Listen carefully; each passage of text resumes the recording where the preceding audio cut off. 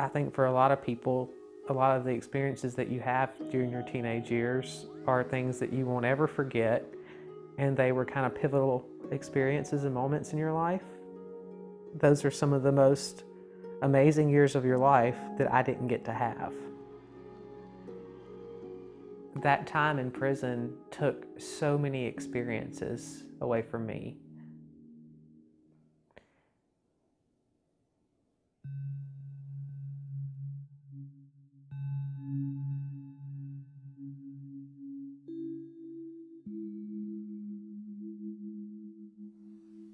Christy convinced me to confess at her mother's house.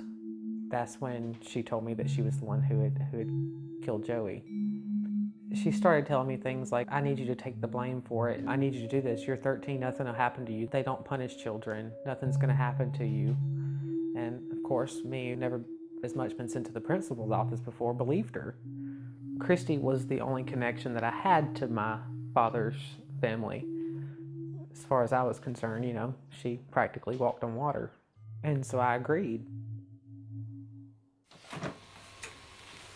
Okay, my name is James Lindsay, and this is Officer Shannon Williams. We were the Octavia County Sheriff's Department, and your name is Tyler Edmonds, is that right? Yes, sir. And you're age 13? Yes, sir. The cops initially called my mom and said, hey, we need to talk to Tyler. They asked my mother to step out of the room, and then another investigator slides in the room when they've got her occupied, and he's holding up papers in his hand, flashing them in my face, saying, we already know that you did this. Christy told us all about it. After I said, I don't believe you, they go and get Christy and bring Christy in, who's in an orange jumpsuit and handcuffs. Those pressures combined just broke me, and that's when I said, okay, I'll tell you. James, why can't I be in here with you? Is what I don't understand. Well, I mean, you can talk to him with me here. Do you know what you're telling him the truth, right? I told him the truth. Okay, what is the truth? Christy did it. Tyler.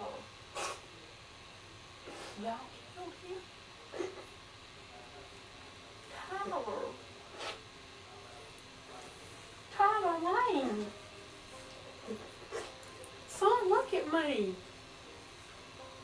Did you for real do that, or are you just telling him that? There are so many facets, I guess, of prison life that you can't really understand unless you've lived it. There are things that I saw and experienced that I don't think any child should ever have to experience. I'll never forget the first time that I visited with him was shortly after the conviction, and he was crying, and when I went to leave, he was screaming, "Mama, please don't leave me here." It was horrible. That was horrible. But I knew I would be back. My mother, that is one of the toughest women that I know. I knew that she would never give up. Tyler's defense was pretty expensive, but I had retired from my job and I had a 401k. I had liquidated everything I had, and I'll be in debt for the rest of my life. But I will be fine, and I would do it all over again. It was all about saving my child's life, and when you go to save your child's life, what is your child's life worth? What is your child's life worth? She lost 5.5 years of her life too. Every court proceeding she was there, every visitation she was there. And I owe my life to that woman.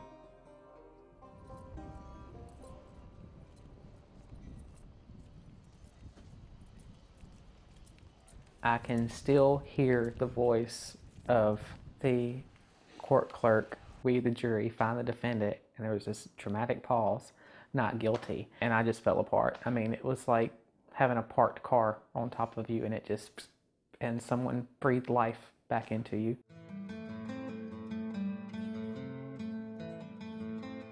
There's a Rascal Flatts song that's called "I'm Moving On," and part of the lyrics in that song are that I never dreamed home would end up where I don't belong, and that's kind of how I feel about Mississippi is I love Mississippi, but because I think that the only thing that the people there will ever allow me to be is that 13-year-old who went to prison, I don't belong there. I don't feel like I have a place there. I told him, you probably need to go somewhere where they don't know the notoriety of the case, and you can make a fresh beginning. And that's what he did. He went to Florida.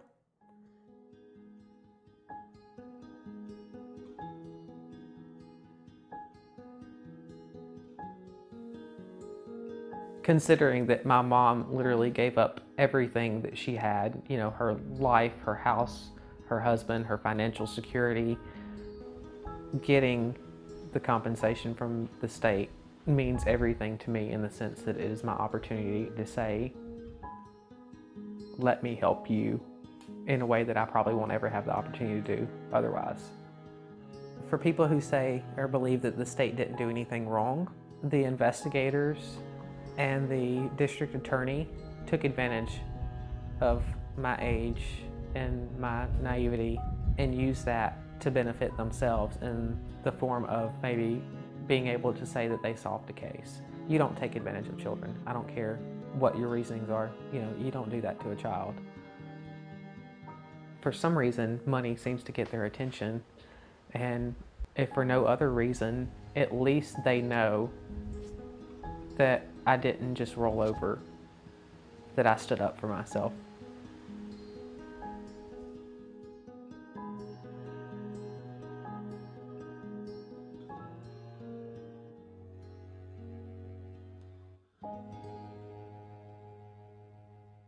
Hey, NBC News fans, thanks for checking out our YouTube channel. Subscribe by clicking on that button down here and click on any of the videos over here to watch the latest interviews, show highlights, and digital exclusives.